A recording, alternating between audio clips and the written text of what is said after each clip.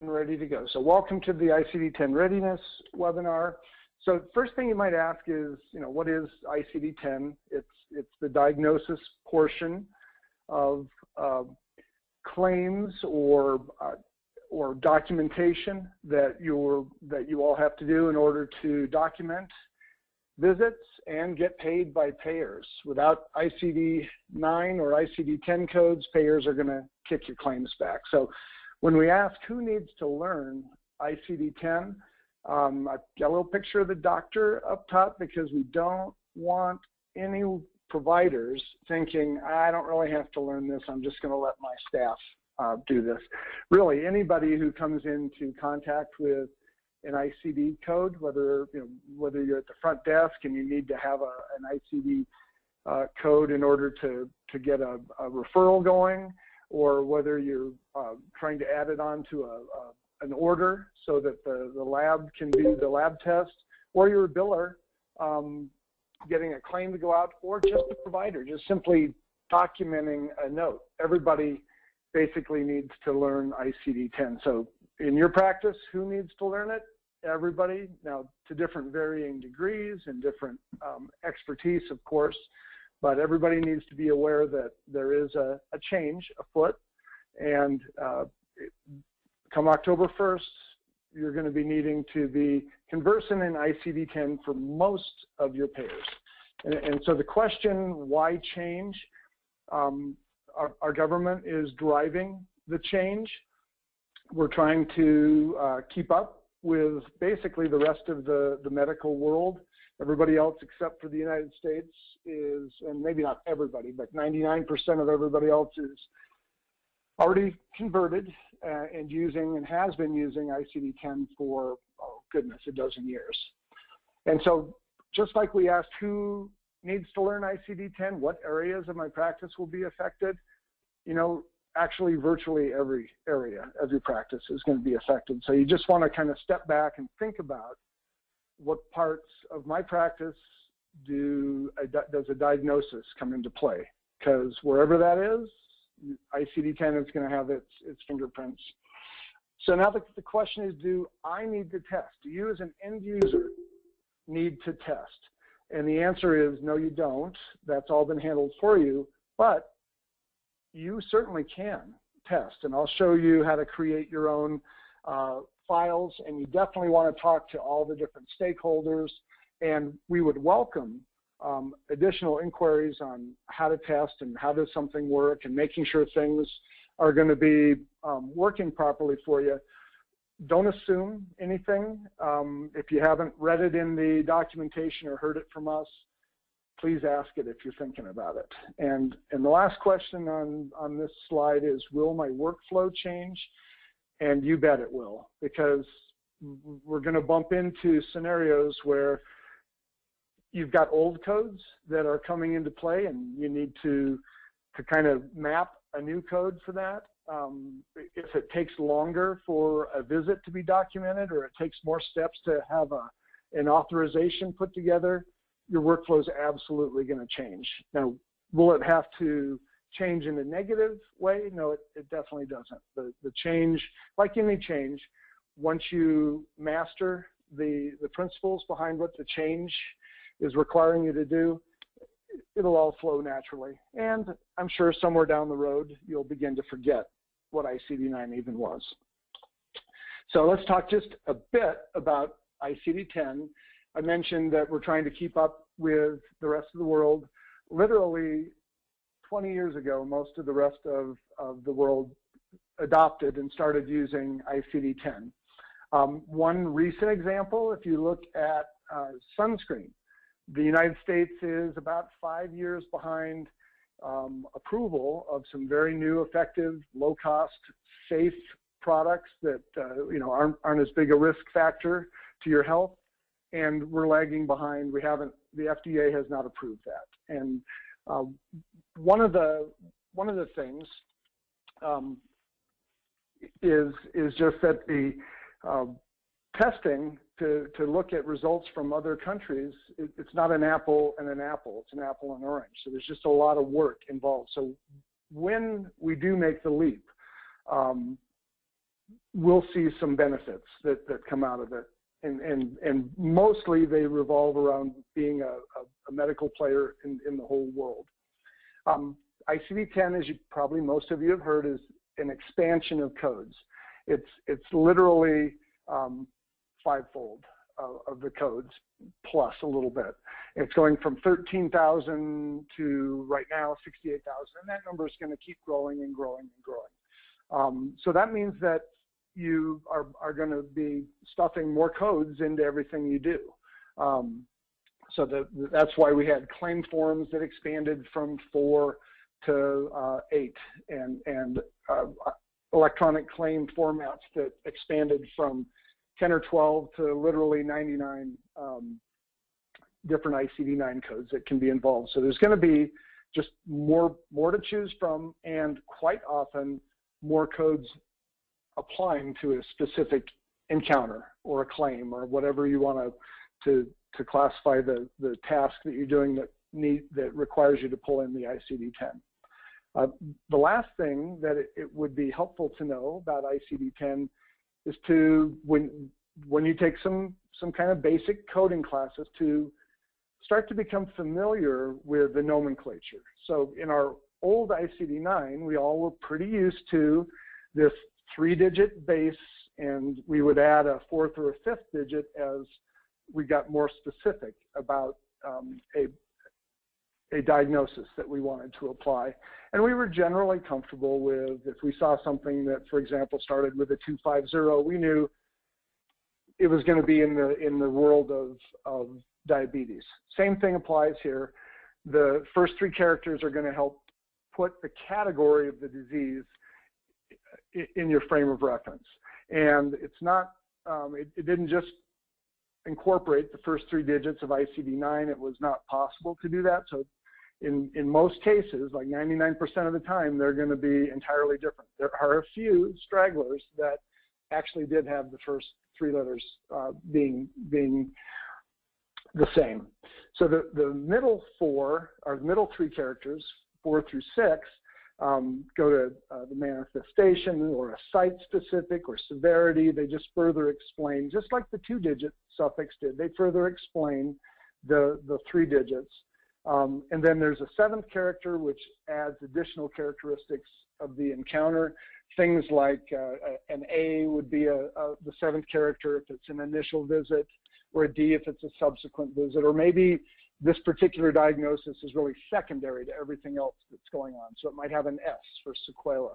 But the point here is that the way the code is configured is based on specific rules. And once you become familiar with those, it'll actually help you to infer what a code might necessarily be.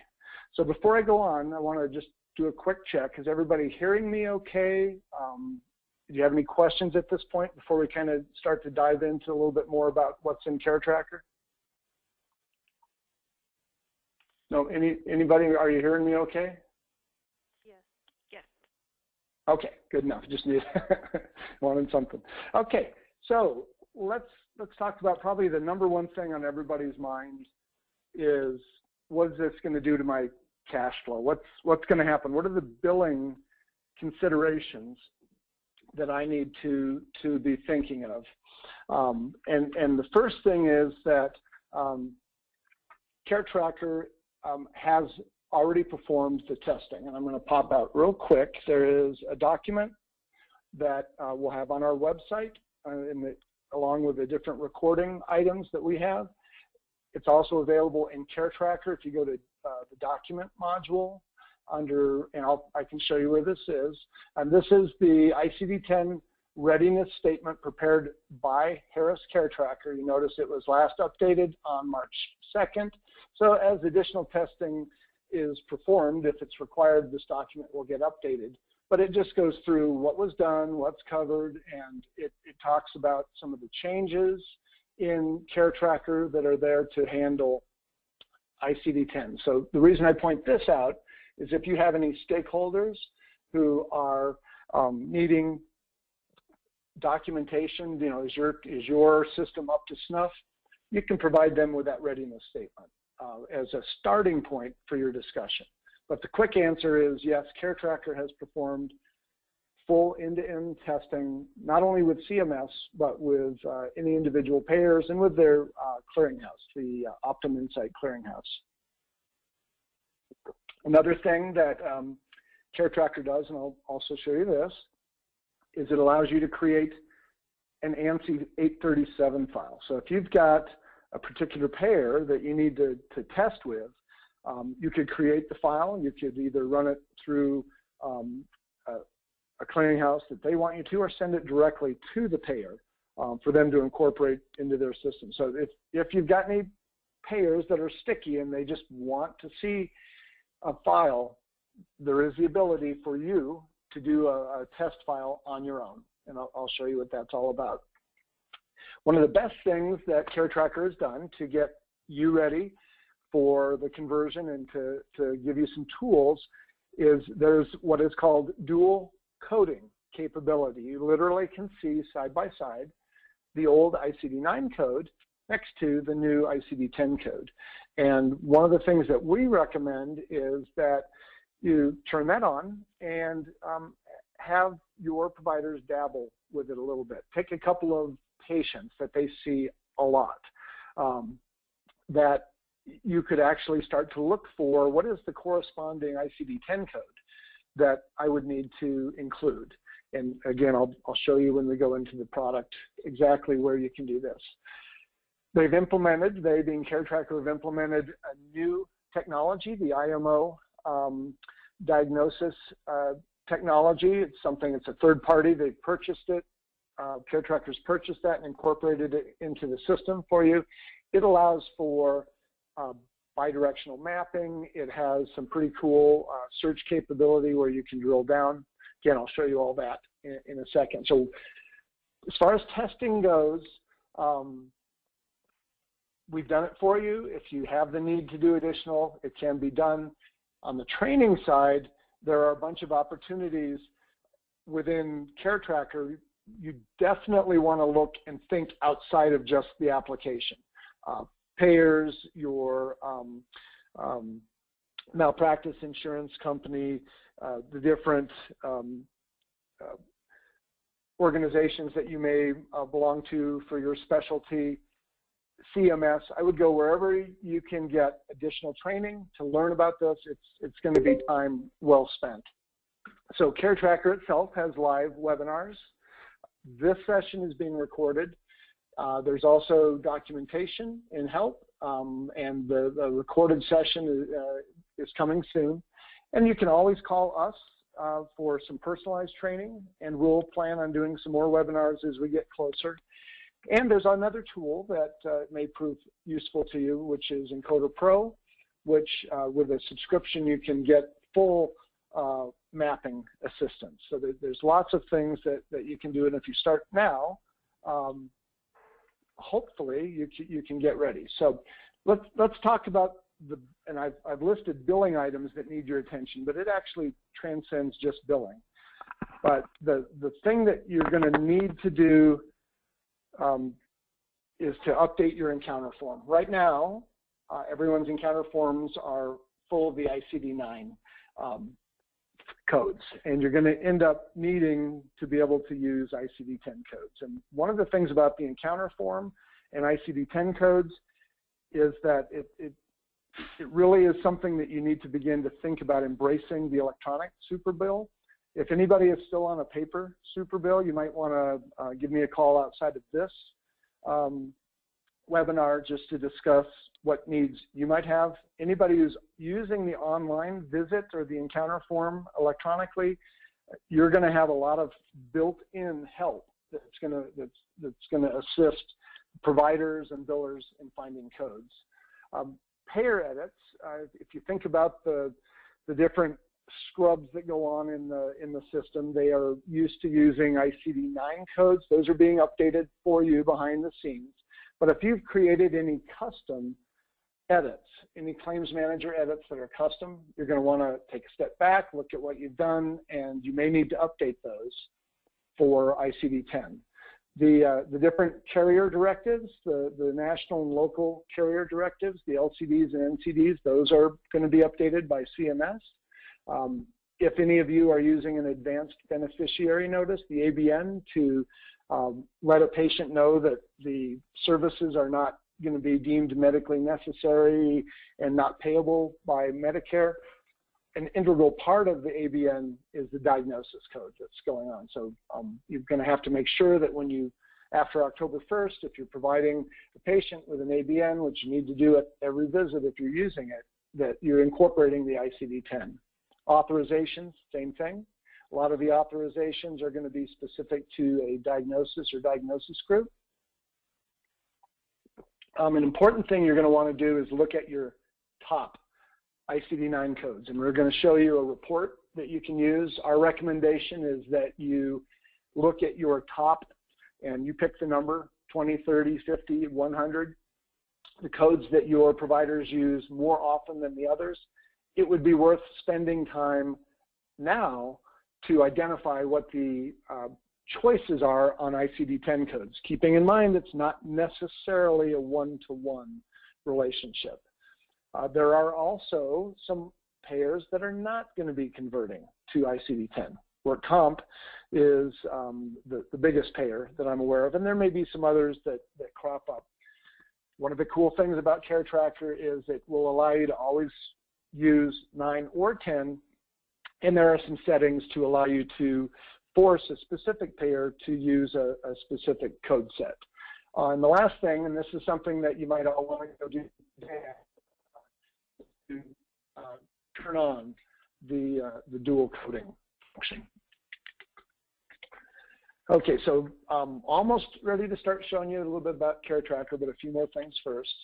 Clinical documentation. So this is where your providers are either using point and click or quick text, or they're perhaps using Dragon to dictate, or they're just typing it out, but in some form or fashion, they're creating progress notes that are describing a patient encounter, what they did, why they did it, and an integral part of that is the diagnosis coding. So the ICD-10 codes come into that clinical documentation, and we want to make sure that your providers are aware that some of the codes they're going to use are going to be very specific, even to the point of, you know, where did this happen and when? A slip and fall, and it might be as specific as the kitchen.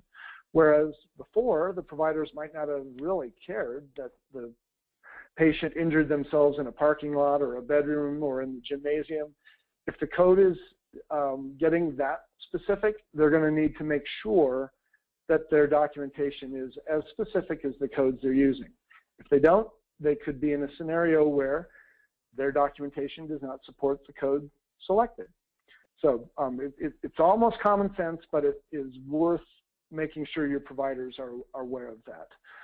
Another thing that's kind of a big deal is when you are bringing up a progress note and you're creating it for a patient who's been in previously, one of the functions that is there to save you time is to pull the old codes or the ICD-9 codes forward. And that's going to create an issue for providers that need to be reporting in ICD-10, and if they don't like clutter, they're going to be trying to figure out what code needs to replace the other one. There are some cool things with some side-by-side display of the ICD-9 and ICD-10 that will assist you in this, but this is probably the one thing that you want to think about and talk about with your providers. How are we going to, when we have a patient come in on October 1st, how are we going to not make your life even more difficult by having all these old codes come over? And I don't have an answer for you. It's going to take a discussion between you and the provider. Some providers might just be, you know, I'm just going to look them up myself. The others might need a medical assistant or someone else, a clinical staff, to spend some time mapping that. But this is an area where there's likely to be a little bit of a additional time that you want to be prepared to be able to handle. And that's that bottom piece. How do you clean up the problem list? So we'll show you what CareTracker does to give you visibility. you're going to need to come up with who does it when. Is it after the fact, before the visit, during the visit? But it's just something to think about. Some other considerations, and these on this page, there are some things that if you forget about it until you need it, it might put you in a scenario where you're having to wait many weeks to get something resolved. One of the areas is around reporting. If you have created any reports, clinical queries, anything like that, that utilize a specific diagnosis, those are going to have to be updated.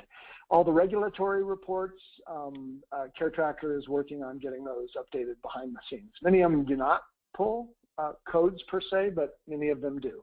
Or they use the diagnosis code as part of the criteria, and they will then have to be updated.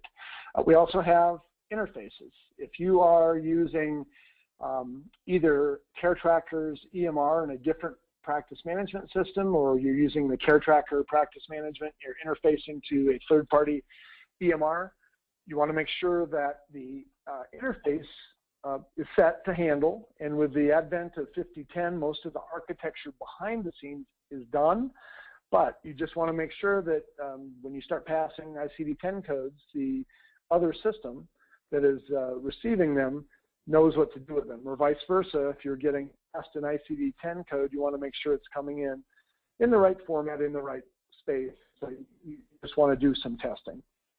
Similarly, the interfaces for results with either a pathology, a lab, or an imaging center, or even if you're attached to Creo or another state health information exchange, those interfaces may require some evaluation to make sure that they're set. Again, the architecture underneath it all, it's already taken care of because of the changes that we saw a couple years ago with the ANSI set getting upgraded to the 5010 format. Okay, almost ready to start popping into CareTracker here. Let's talk about the different program changes that are in place. So we've got the administration area, and that's where we're going to enable dual coding. And so let me pop over right now and show you how we turn on dual coding, as well as I'll show you the reports that you're going to want to be able to run for your top ICD 9 codes currently, so you can start to think about mapping them, and also payers that are set for ICD-10. So let me go over to the application here. All right, if I go to administration, and in the system, and then setup, in the middle area here under financial, group diagnosis code settings are here. And so you want to make sure that you've turned it to yes. And then you can add insurance companies in the override. It's not necessary because CareTracker is going to, as payers are set to receive ICD-10, they're going to update this behind the scenes. But for creating tests, you might want to put a few insurance companies set up as either ICD-9 or ICD-10. What I've done on this setup is I've got workers' comp, and I'm showing it as needing to be ICD-9. So if I inadvertently do an ICD-10, I'm going to start to get some scrubs that tell me, hey, wait a minute, this payer's looking for ICD-9. Similarly, I've got Cigna set at ICD-10 and Aetna set at ICD-10. So the system's going to be thinking and looking for ICD-10 codes. And then let's go to the reports that you want to run in the productivity reports section. So when you just go to reports, productivity here, other reports, both of the reports you're going to want to have at your disposal are in this area. The first one is the top diagnosis codes by company right here. And when you set this, you can actually set the number of codes you want to print. and you can select a range of dates. So what the system will do is go out and evaluate and provide you the top codes with also the utilization, so you know how many codes. So you might start small, start with 20, and try to get your arms around what the mapping is for those, and then work your way up. The other report is payers, ICD-10 payer. And this report is just going to simply give you a list of all the payers that Matt, are ready for I ICD-10. apologize. I've got a request if you could go back into that and show how you got there, and just to slow down just a tad, please. Sure. So are we talking about the turning on all of it? I'll start with the administration to turn on the dual coding admin, and we're going to send out the slide deck too, so it'll be information will be there, and we're happy to take calls or to-dos to answer this as well. But administration, setup, and then in the financial area, group diagnosis code settings right here. I click on that, and that's where I would turn it yes or no right there. Okay, and you can also add payers to that list if you want. The reports are in the report module, so now I'm going to switch out of admin and go to reports. And both reports you're looking for are in productivity. The FYI, the productivity reports, that's kind of lists of things in CareTracker, lists of fee schedules, payers, things like that. In the other section, you'll find both codes, one listed under I for ICD-10, payers list, the other T for top diagnosis codes, right there. If you haven't checked this productivity other reports out, probably a good thing to do. There's some helpful stuff in there. If you ever like looking for a list of my users, or I want a list of my insurance companies, stuff like that. All right, so let's go back to. And Matt, just to confirm, all of these slides will be available, correct? Tony Yep, will absolutely. Okay. Everything you're looking at is available, and the session is recorded, and you can go back and play it over as many times as you want, pause it, slow motion, although I'm sure that wouldn't help on the sound. Okay, we also have a new encounter form.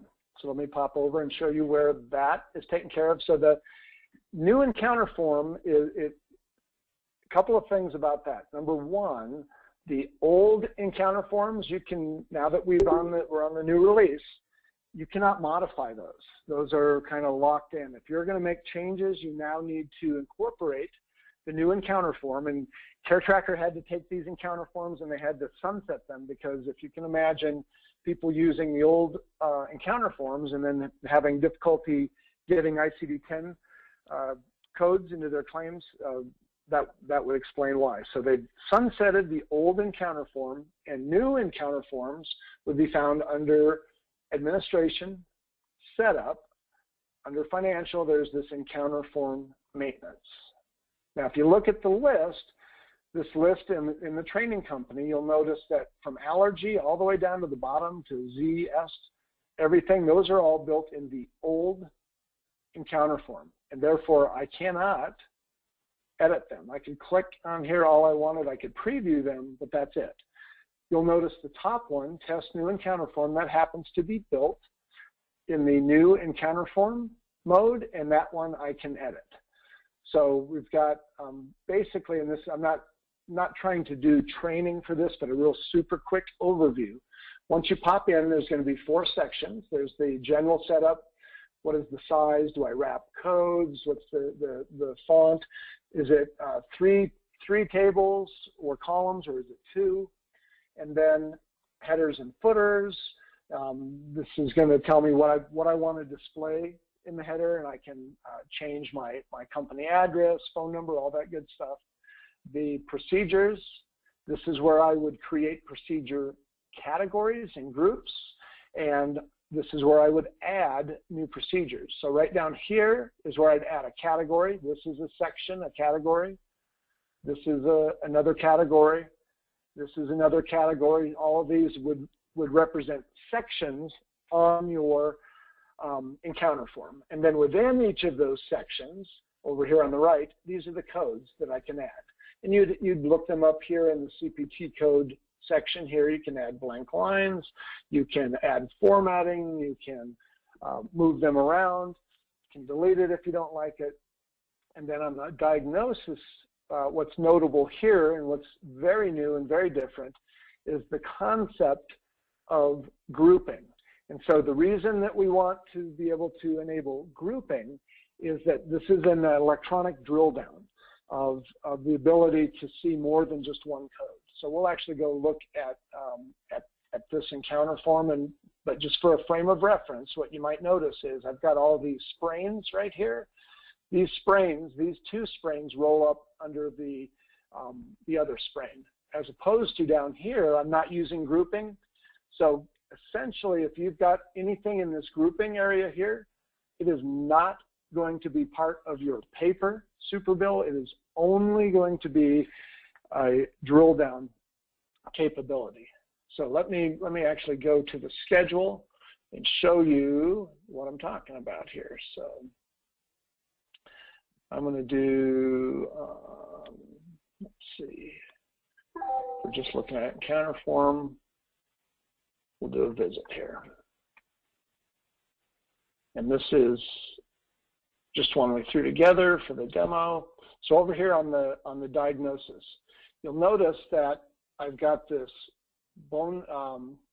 this sprain here, and there it's got this little arrow icon. That's the drill down.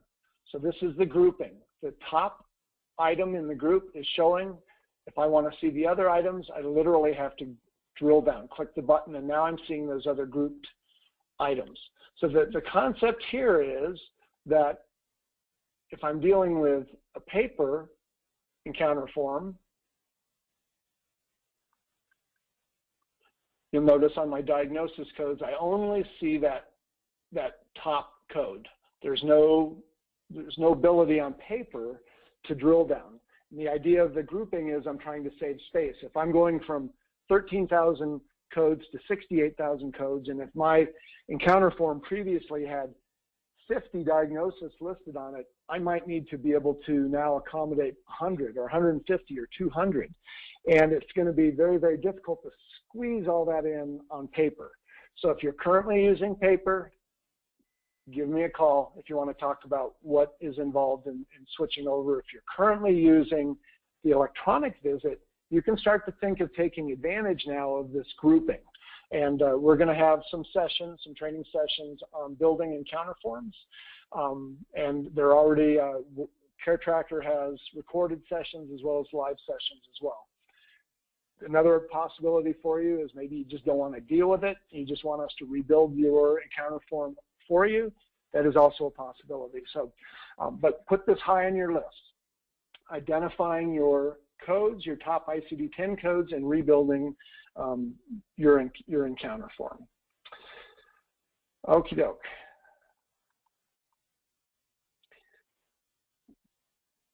I should mention too that Encoder Pro is, I don't know if anybody on this call has used it, but it's the coding software that Ingenix has had for, oh goodness, 20 years now.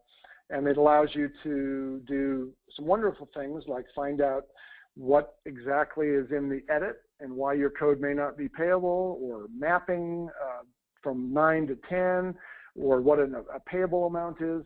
If you want to use Encoder Pro, you can enable its full capability within CareTracker. It requires a subscription that you purchase, from CareTracker, but it is there.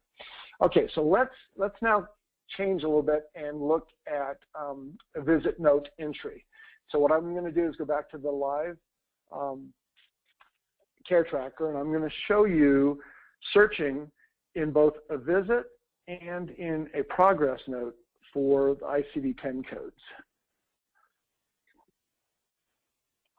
So I'm going to go to CareTracker, and I'm going to use this existing. We'll pull Annie into context. And actually, I need to do this, sorry.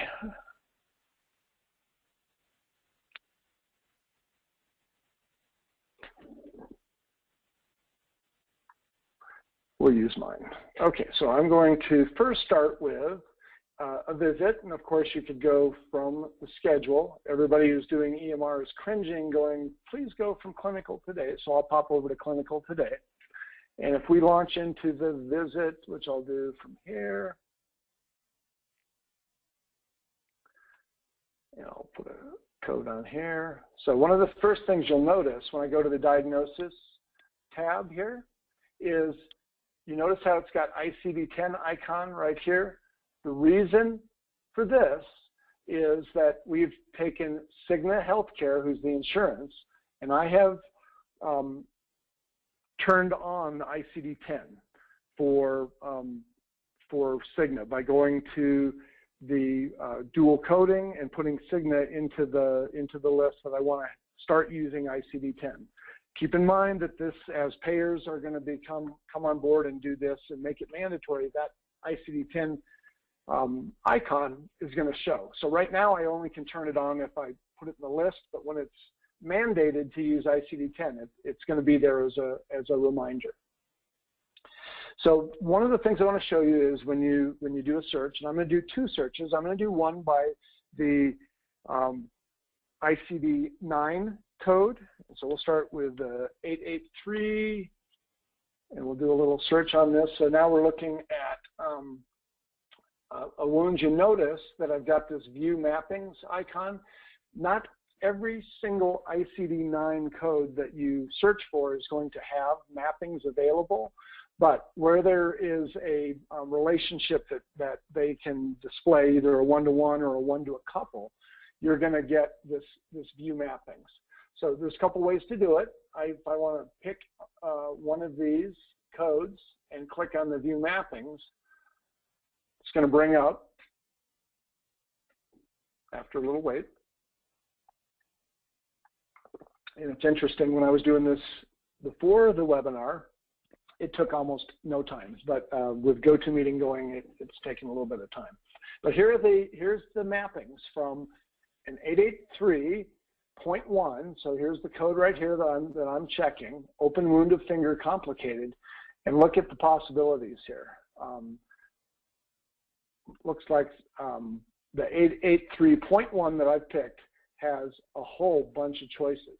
So, I mean, if you think about it, this is probably one of the worst examples, or examples with the most choices. But one of the things that it's going to take some time to do is get your arms around, well, which one of these do I need? There's so many choices. And there are some instructional notes here. The yellow note and the green note will give you additional items, and actually I'm not positive what the green and yellow indicate, but once you start doing a little bit of the mapping and try to decide which code is going to be appropriate for you to put in your list of new top ICD-10 codes, I'm sure when you're getting to the point and you're trying to decide between one of these two, it's going to take a little bit of due diligence on your part to figure it out for sure. But I wanted to show you from the visit, you can search back and forth ICD-9 to ICD-10. Another thing that if we pick both a ICD-9 and an ICD-10 code and we have dual coding turned on, this would now put this claim into a position where if I needed to create some test files for it, I could. And I'll show you what's involved with that. On the visit summary page, you get another place where coding might come into play. You're getting the reminder that ICD-10 is what we should be using. Any questions on the visit? Okay, I'm going to show you a search now for, cancel that. I'm going to show you a search now instead of for a ICD-9 code. Let's actually search for a word. So foot sprain, and actually I might be wanting to do this in the progress note instead. Yeah, I'm not going to bother with it here. let's launch over into the, actually the one last thing, the tree right here, this would come into play. So this, if I were picking the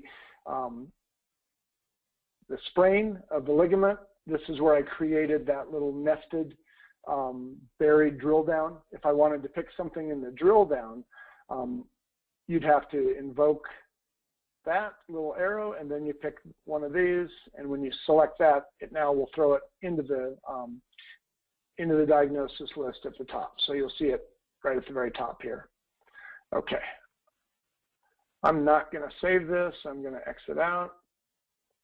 Let's actually go into a progress note here. So we'll launch into medical record.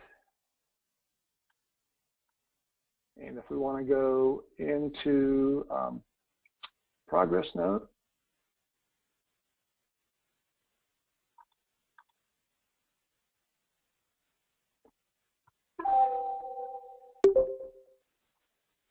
and we want to be where the diagnoses are going to be present. So that's going to be the plan, assessment and plan, the different areas where we're actually picking today's diagnoses. And so in this particular instance, I want to search for text. So let's do foot sprain. And so you'll notice when you search for ICD-10, sometimes you're getting these plus signs here, and you've got a display side by side. Here's the 9 with the 10. And if I click on the plus sign, this is where we're going to get the IMO functionality that I think is really cool. So used to be that you just have to look at a list and you try to have to figure it out. What you have here is some smart filtering.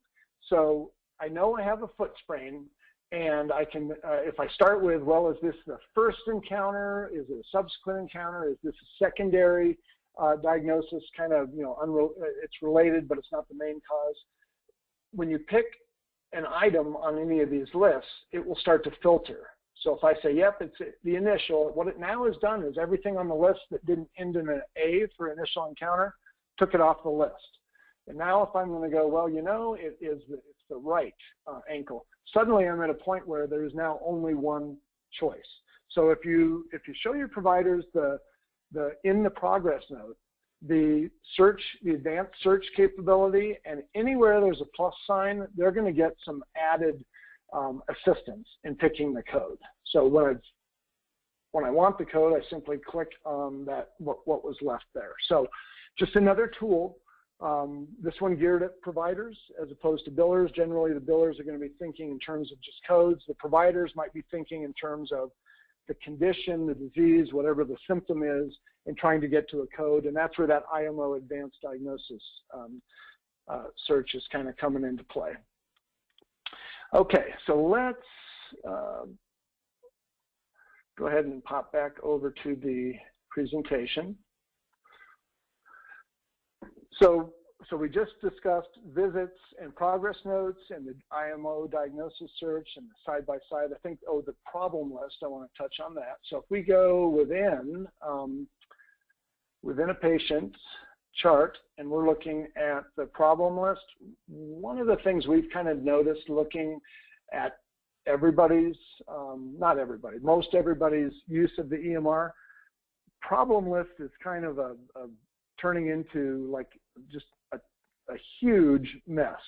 And so what we want to make sure that you guys are aware of is that if you are kind of trying to manage and inactivate things that aren't coming into play, keep your problem list smaller instead of bigger. You're going to be in good shape. Right now, I've only got a few active problems on the problem list, but this view has given me everything. If I want to look at just the chronic problems, there's going to be my list. Now, anywhere what I want to draw your attention to, thinking about the problem list, is anywhere I see side-by-side codes with a comma, you already have both codes kind of in the problem list and available for the doctors. So those are not going to be the issues. The ones that are going to be the issues are the ICD-9 codes in the problem list that are active that only list an ICD-9 code. So what you're going to want to do is you're going to want to start mapping and thinking about your most often used codes. And when you get into a patient's chart, you're going to want to be picking both the 9 and the 10 so that when you are having to convert to ICD-10, you're going to have some of the codes already in there. Again, this is for you to talk to your providers and figure out, knowing that the end result after October 1st is I have to submit claims and I have to have my documentation in ICD-10. And today we're in ICD-9 only. And I get from point A to point B. You're definitely going to want to take your patients that are coming in regularly and deal with those charts and those problem lists, and to start to pull in the ICD-10 so that when you hit the ground on October 1st, you've got some of this legwork accomplished already. Dashboard is the other thing that we want to talk about. So we went to the dual coding review and we turned that on. I'm going to go back to the dashboard for that. So it's, again, administration. It is, I'm sorry, home. The dashboard I haven't showed you yet. Dashboard is in home and management. So this is a new place for it. This previously wasn't there. This over on the right, staff measures, you'll see dual coding review. So one more time, if you have turned on dual coding, administration setup, and I've turned on my dual coding, then any claims that have both ICD-9 and ICD-10 codes on it can be reviewed in the dashboard under management on the dual coding review section. So I've got one in here, and what we see is, again, side by side, I've got my ICD-9 code next to my ICD-10 code. Is that right? That's not right. I got my ICD-9 codes here next to my ICD-10 code here. Apologize. And if I needed to create a test file, this is where I would click on the 837. I've got to make sure I've notified CareTracker that I want to do this. I haven't in the training database. When you've got testing available to you, then you can click on that box and generate an 837 file. Again, most of you probably never need to do this, but if you have a payer who wants to see ICD-10 test file or a dual code test file, this is where you'd come to do that. And this is also a good place to just give you an idea of the different claims that the providers or different charts or encounters that the provider has done dual coding on. And if you've created any test claims, then they would show here. I don't think, no, being a training database, I haven't created any. Okay, so the other thing, oops, wrong. So in terms of the program changes, you're going to want to turn on dual coding. You're going to want to start to become familiar with the IMO, the advanced search. And if you do start doing dual coding, you're going to want to know that in the dashboard, you can review those claims, mark them as reviewed. You can create test files. Basically, it gives you a little playground to be able to work these a little bit more. Okay, so the toolbox that CareTracker has given you is that the dual coding, the encounter form, allowing for payer overrides. Within the visit, you're going to be able to have that icon showing you whether you're looking for ICD-9s or ICD-10s. That will become important as you get closer, especially after October 1st, when you're trying to remember which payer wants 9 and which payer wants 10. That little code is going to be the reminder. You want to make sure that if you have taken the time to map codes and you've built your new encounter form, that you have the drill down capability, and that you take advantage of those nesting those codes. The progress note using advanced search, being able to map forwards and backwards from 9 to 10. I should mention that CareTracker is going through and trying to remove nodes that are tied to ICD-9, so that basically everything you do with diagnosis codes is done in a search mode or a favorite mode rather than a template mode. We want to make sure you're aware of the dashboard for the dual coding. I didn't mention or show you this, but Cases now has the ability to have different code sets. And then the testing, CareTracker's done that for you, but you can generate some 837 files on your own. So places to go to get training. You can go to our website. This session that you're viewing right now will be recorded. We're also going to have up there this slide deck. There's also going to be a slide deck that CareTracker put together. That's much more specific. It's 65 slides. Wouldn't hurt for you to take a peek at that. Anybody who was at last year's CareTracker conference already saw part of that slide deck. But you can also call us for one-on-one training. Help is getting updated as we speak. And if you were to look at dual coding, you'll actually see that there is help right now in the user guide for that. And then CareTracker is offering live webinars that kind of tackle what we just looked at with a much more CareTracker centric approach. I was kind of talking about the practice and concepts and things that you need to be aware of. The CareTracker sessions are going to be drilling in and might help you if you're ready to go in and do encounter form maintenance, or you want to see how did I do that dual code testing again? I would definitely consider joining some of those. The next session is tomorrow. It's full. There are still 2 other scheduled sessions, one June 16th and one June 25th. Get registered for that if you want to join one of those. Okay, so here's your checklist. What can you start working on today? Review your top codes. Try to start thinking about mapping the different ICD-10 codes that you're likely to be using based on your top ICD-9 codes. You're going to need to tackle the new encounter form. It's come October 1st. That's going to be the only way you're going to survive.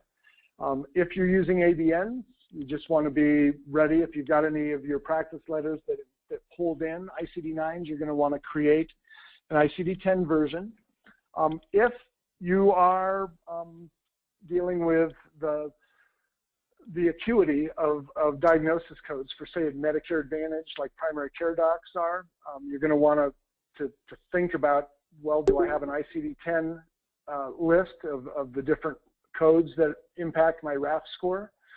You're going to also want to identify any payers that you deal with that are not moving to ICD-10.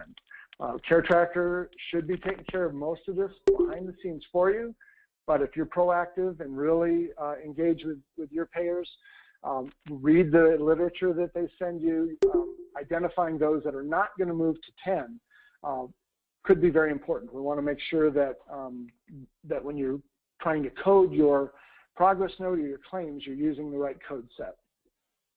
You definitely want to engage with your providers and staff, getting them to go to training sessions, not only the CareTracker training, but coding in general. And there's lots of opportunities for that out there, and a lot of them are free. The reviewing clinical workflow, this is that discussion with your provider.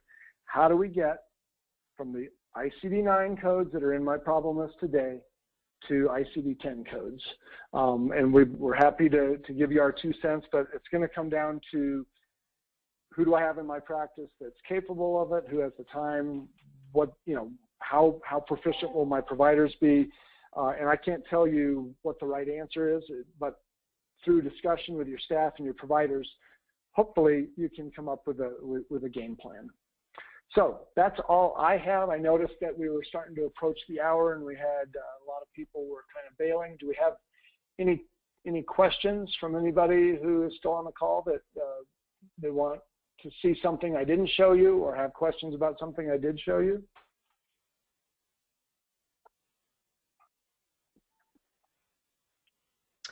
Matt, this is Tony. Matt, there was one question. Okay, go ahead. Go ahead. Go ahead, Bruce. There was a question about the cost of Encoder Yeah. Pro. I put that on the chat, and that was one thing I wanted to let Matt know, that a couple of the people are asking about getting Encoder Pro again, which is fine. And Sure. I talked to Love, and what I'll do is I'm going to send the brochure out, and then what the subscription runs. Excellent. Yeah. I'll send it with this information that you're going to send me. You know, the PowerPoint presentation, so that they know. Okay. Yep. So basically, Encoder Pro's got 3 levels. Tony will have the pricing and what she sends out. There's the highest level, which is like expert, is close to $1,000.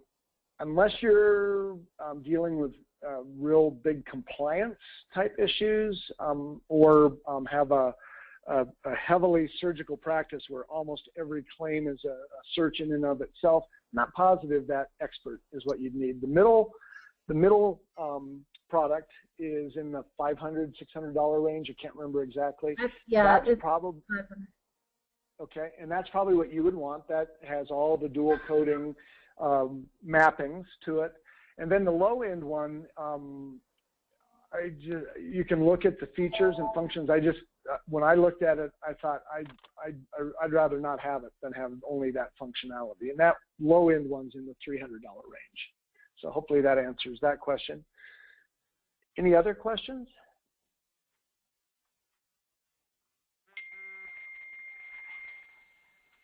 And hopefully everybody remembers October 1st is our target date.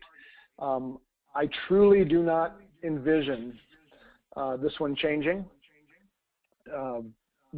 They're really, I think we saw a couple recent votes in Congress that kind of led most of the experts to believe it's going to happen. And as you can see, if it happens and you're not ready, it could be a serious amount of work in October to try and get your claims through and paid.